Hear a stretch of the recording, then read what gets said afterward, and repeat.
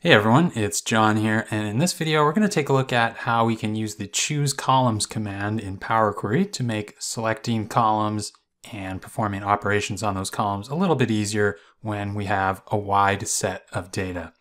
So here I've got data loaded into the Power Query editor, and you can see that it's a pretty wide set of contact data, and each record has 5 different contacts in it. So for example, here I've got email 1,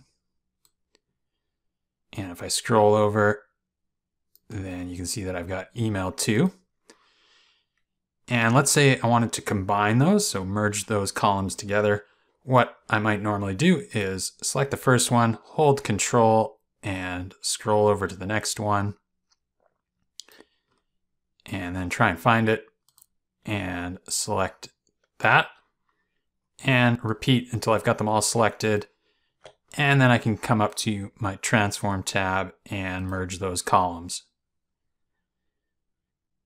Now I'm just going to cancel that. So an easier way to do that is to come up to the Home tab, and there's an option here, Choose Columns.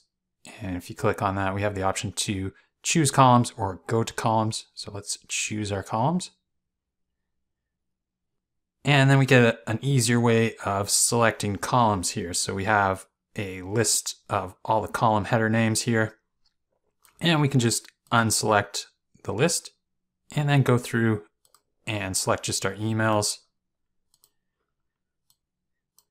And if our list is really long, what we can actually do is let's just unselect everything again. We can use this search columns here. And for example, let's type email. And that's going to show just our email columns. And then we can select all from those and then press OK. And now we just have our email columns left. And now what we can easily do is select them all by selecting the first one and holding the Shift key and selecting the last one. We can also just select any of them and press Control A. That's going to select them all as well. And then now we can go to our Transform tab and merge those columns together. And let's just separate them with a comma and call that email and press OK. And there we go. We've got it all combined into one column now.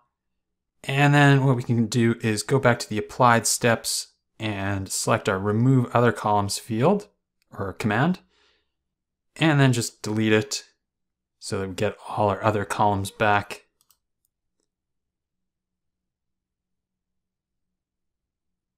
So now we have all the other columns that we had previously deleted.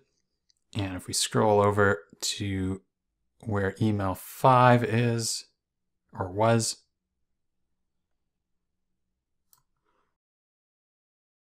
then we have our email columns that have been combined in a comma-separated list. So that's the Choose Columns command. It's going to make selecting your columns a lot easier when you have a wide set of data. And you can also use it as a temporary step when combining or doing other actions on select columns. If you enjoyed this video, make sure you hit the thumbs up button and subscribe to the channel. That's it for this video. See you in the next one.